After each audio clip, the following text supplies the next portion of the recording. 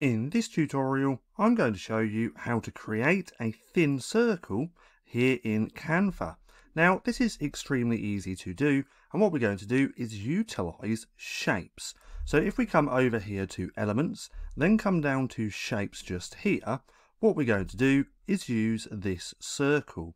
Now, there is also a keyboard shortcut that you can use, which is C on the keyboard. So if we get rid of this, then press C, we can see we now have that circle.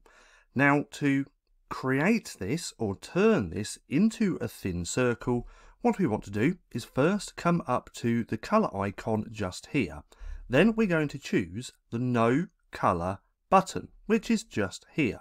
Now, if we click on there, the circle has disappeared, but now what we want to do is come to Border Style just here, choose one of the borders. We're going to go with this one, and as you can see, we now have a thin circle. Now, if we go back to the border style, we can play with this weight, this line weight as well.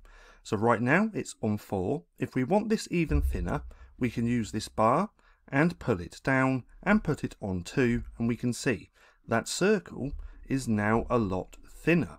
Now it goes the other way as well. If we want to make this thicker, we can simply just increase this bar just like that. But let's put this border weight on 2, just like that, or 3, and as you can see, we now have our thin circle here in Canva.